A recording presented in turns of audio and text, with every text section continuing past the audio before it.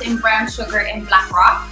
I just showed you how to create the perfect red lip, and I'm going to give you 3 of my top tips for doing that. So my top 3 tips for creating a red lip are: powder the lip beforehand. It gives a matte finish, it makes it easier to line the lip.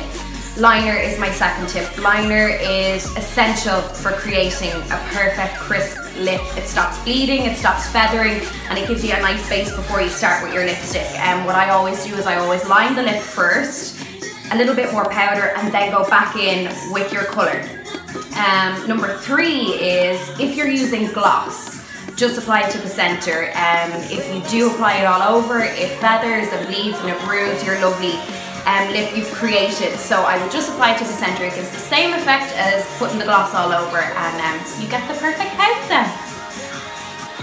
So one last thing before I go, I am nominated for Best Makeup Artist here in Brown Sugar in Blackrock for the Image Awards, which closes in 3 days, I think. So if you could log on to bob.image.ie, I would greatly appreciate your vote.